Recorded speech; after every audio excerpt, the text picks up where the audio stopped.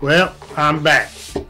I keep saying that's my last time, but the Lord keeps giving me somebody to look up to and set me straight and stand in awe of. And this week, I'm going to give a shout out to a young man. He's got his own Facebook thing, and he's my new hero. And that's Luke Long. Now, if you ain't watched Juice with Luke, you have certainly missed something. I want you to know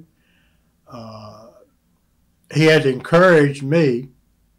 And in a way, he showed me where a lot of things that I do wrong, because he has such joy in doing it. But yet when I do it, I have so much stress. I've got to switch that around somehow now. So he's my new hero. And I'm telling you, if you want to see something enjoyable, take time to watch Juice with Luke. You absolutely will love it. Let's get started with a word of prayer. Our Heavenly Father, we thank you for all you do for us, Lord. We just pray that you can forgive us of our many sins. Father, we lift this series that we're doing, Father, up to you, that you'd anoint it in a special way. Father, I pray that you'd enter my body and you'd give me the words to say, that my thoughts would be your thoughts, Father. This has nothing to do with me. I'm here to serve you, Father, in any way that you tell me. Father, and at this time I'd like to lift up my Sunday school class, Father, and Miss Claire and Miss Doris and Miss Monk and Miss Judy and Miss June and Miss Eva May and Miss Arlene and Mr. Pinky and Danny and Becky and Jerry and Hilda and Charlie and Alice and Vardell and Jeannie. And Father, I lift them up to you, that you'd keep them safe, Father, that you would help them to understand what's going on around them, Father, that they not live their life in fear. And Father, I pray for this pandemic, that you'd send somebody, out there has the knowledge, Father, for the cure for this. We can. That's the only way we're going to see any sense of normalcy, is to find a cure. And Father, you're the only one with the cure. So we just pray, Father, that you'd have mercy on us, that you'd help us out. Now, Father, again, as I said, I thank you for all you do for me, and I thank you, Father, for letting me watch little Luke this week. And Father, I've been encouraged by it, and I just hope I've learned something from it. And I may not add, it may take me a while, but Father, I'm getting there. For in your precious name I pray. Amen.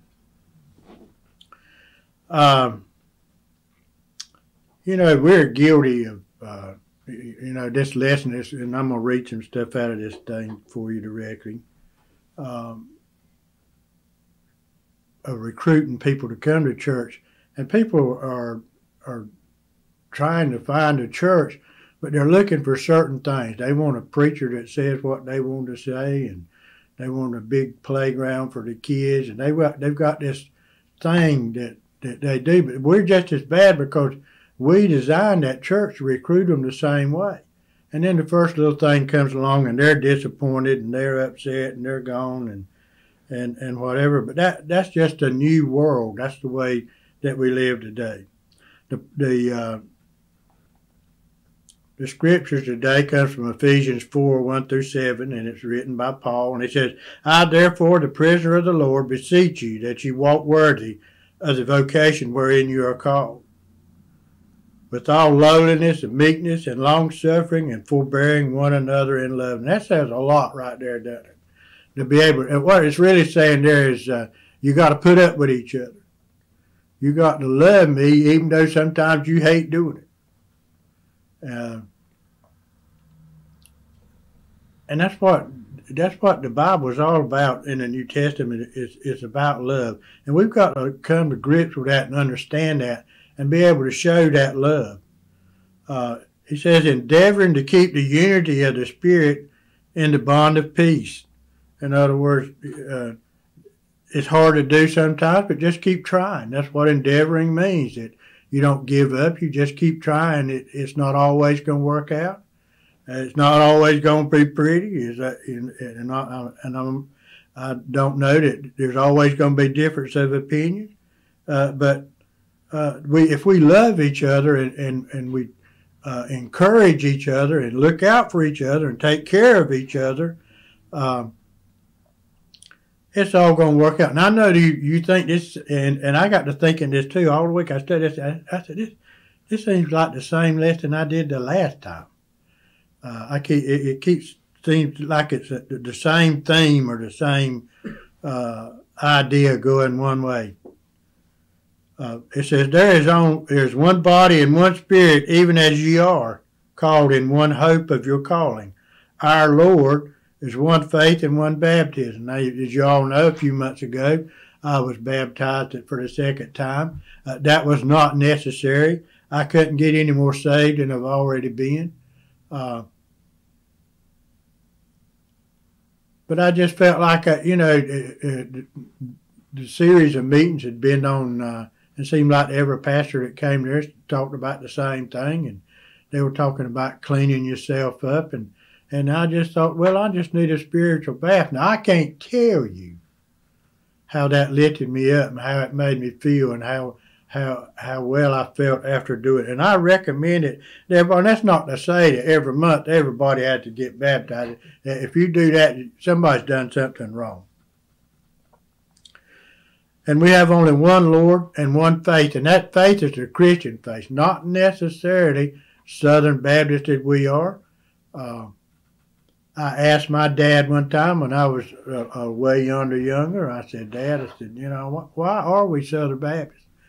And he said, well, all, or not all religions, but most phases of the Baptists are pointed toward heaven. And he said, I just think this is the shortest way to get there. And the straightest way is always the shortest way. Then it says, verse 6 says, one God and Father of all, who is above all and through all and in you all. In other words, we have got one God who loves us. Sometimes we take for granted his love. I don't think we take time to consider how much he does love us. He loved us so much that he gave us his only begotten Son. I dare say that any of you out there would do that for somebody else. Not judging anybody, just saying that's an awesome God that's willing to do that. And he's in us all. He knew us all. He knew in the beginning of time who we were and what we were going to be and where we were going to be. And he knew this moment in the beginning of time that I would be here. And I got to believe that. That's why I know that this virus is a very serious thing. And we need to take precautions. There's no doubt about that. But there's no sense in being afraid of it. There's no fear in it. Because if I die now, it was intended from the day one that that's what would happen. And there's nothing, and I'm good with that. But I'm not trying to minimize the seriousness of it. I'm just trying to say that we're protected under a different set of circumstances. But unto every one of us is given grace according to the measure of the gift of Christ. We can't. Grace is something that God shows us, and he forgives us time and time again.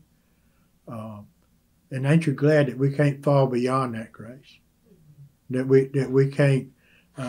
You can't mess up enough that you can't go to him and ask for forgiveness. That's what grace is all about. A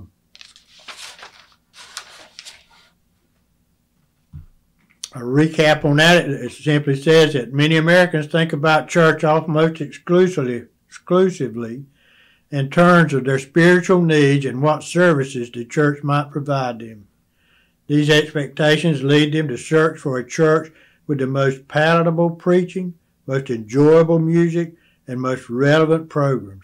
They basically approach church as shopping for a car, or surf the web, visit the dealership, go on a test drive, and sign on the dotted line. And that's really where we're at today. That's religion today.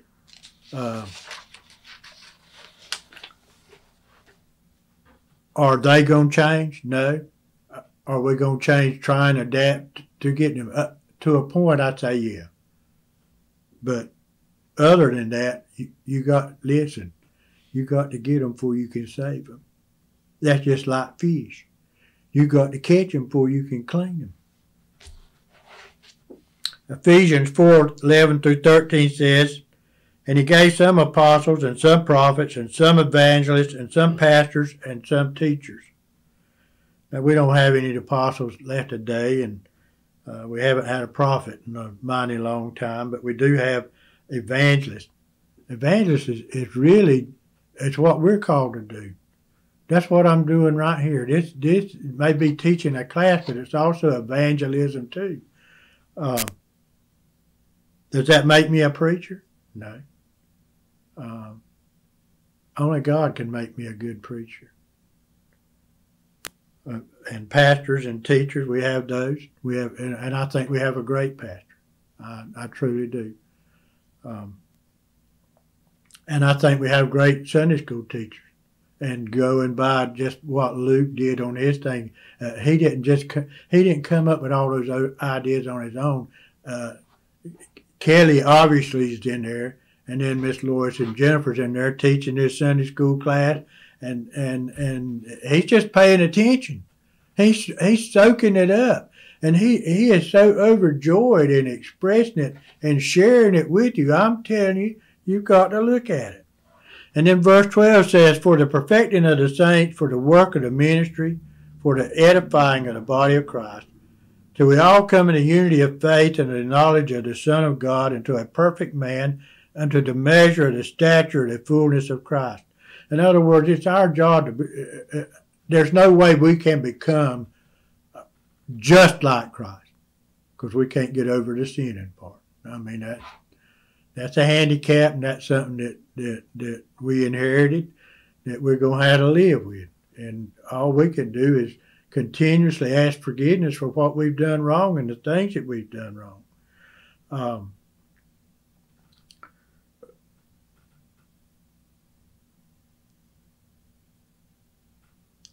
But we should all be like-minded and be of one faith.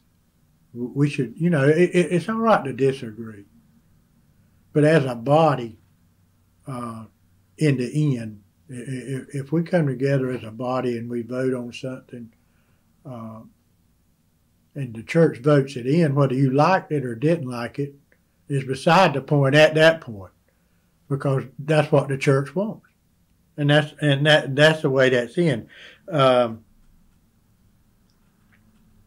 We talk about deacons, and I know I'm a deacon. I'm not an active deacon. I enjoyed being a deacon. If you like serving people, if you like doing things for other people, you'd love being a deacon. But the Bible says it's not a position that you should seek. It's a position that the church should bestow upon you based on your work in that church. It says the truth in these verses should transform our expectations of our churches and our leaders. We should expect church leadership to work hard, but they should not have to work alone. That's just like it is not the preacher's job to do everything. He's our shepherd. He's here to feed us the word. And to be in charge of and look over what goes on in the church.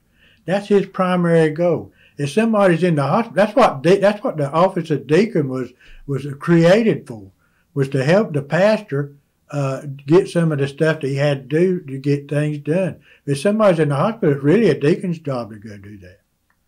If somebody's in need of something, it's a deacon's job to do that. If they know somebody that's suffering or hadn't got something, it's a deacon's job to take that on. It is not the pastor's job to do that. It says, we expect them to work hard, but they should not work alone. They have a biblical responsibility to faithfully walk with Jesus and diligently use their gifts to train the body. The body then should follow their example and join them in the work of the ministry. When we all join together in the work of ministry, the entire body grows in maturity and looks more like Jesus. So if we do our part, we can never quite become Jesus, but we can look an awful lot like him. And that's what people are looking for. People look at our church and they look at us specifically and say, why should I go to church? Why should I be that? I'm as good as he is. He's out here doing things that he hadn't ought to do. There's nothing in it. You have to be able to set yourself apart from the rest of the world. And then Ephesians 4:14 through 16 says, that we henceforth be no more children, tossed to and fro and carried about with every wind of destruction by the sleight of men, cunning, craftiness, whereby they lie in wait to deceive. In other words, it's time for us to grow up. I mean, we need a heart like a child, but we need a brain like an adult. We need to be able to tell fact from fiction. We need to be able to tell when people are doing a false doctrine or trying to convince us to do things that are ungodly. It says, but speaking the truth in love may grow up into him in all things, which is the head, even Christ, from whom the whole body fit jointly together and compacted by which every joint supplieth, according to the effectual working in the measure of every part, maketh increase of the body into the edifying of itself in love. Now, if you'll think about how your body works, and God created that, every joint in it has a purpose, every nerve in it has a purpose, every muscle in it has a purpose.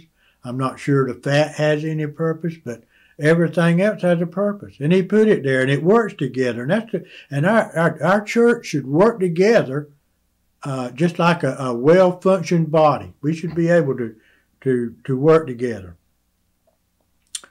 And I'm fixing to close, and I've got something else I wanted to read and say. A couple of weeks ago, I contacted a young man about doing some work on my house. And somehow or another, his phone went. Anyway, make a long story short, he killed himself. And as I understand it, he was a poet, and he wrote this poem about addiction.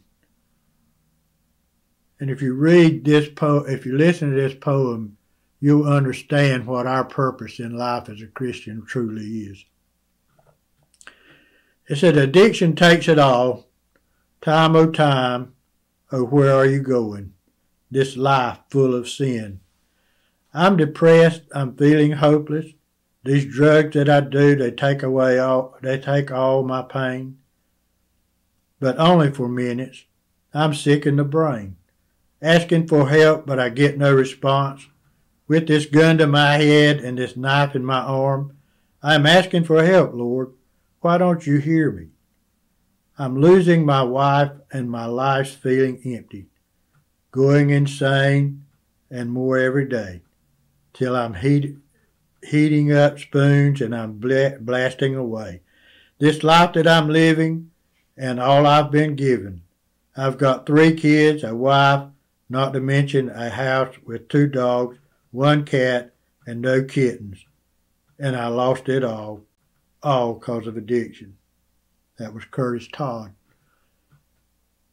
You know, how do we miss seeing people like this? This is our job as a Christian. It's you know, there's so many things that we think coming to church makes us a Christian. No, it doesn't. It's what you take away from church and how you use it, and how you show these people like this the love that they need. It's just tearing me up at the young people that are killing themselves today. When I was their age, I was in the prime of my life. Man, I had a blast. I can't tell you how much fun I can. Is life that unbearable today than it was then? So if you see anybody like this, I hope you'll think of this poem. And